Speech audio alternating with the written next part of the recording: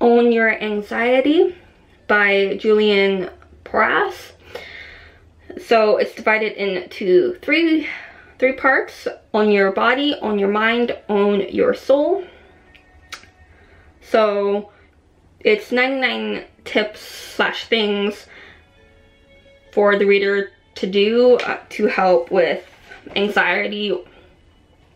Like, you don't have to do every single one of these, but it's all different types of options that you can like pick and choose or adapt to your situation.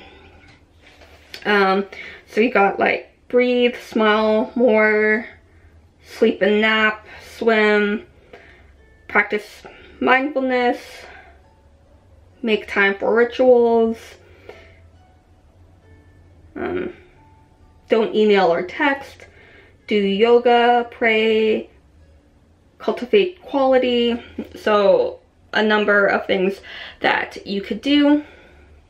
So there is some information that goes along with the tip, so you just don't have breathe, go swimming. So there is a little bit of information, or like the author's own interpretation of that tip. So it is a book of basically self-care. So yeah, but it's the author's own interpretation of at least 99 things you could do to help yourself. So yeah, it's a nice little reference self-help type of book. Does kind of go like help yourself first type of thing.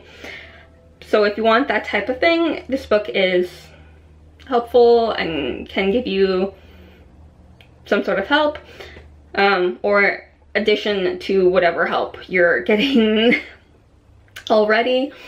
Because, like, again, this isn't an end-all be-all type of book, but it can help with other things and be an addition. But yeah, own your anxiety. Happy readings.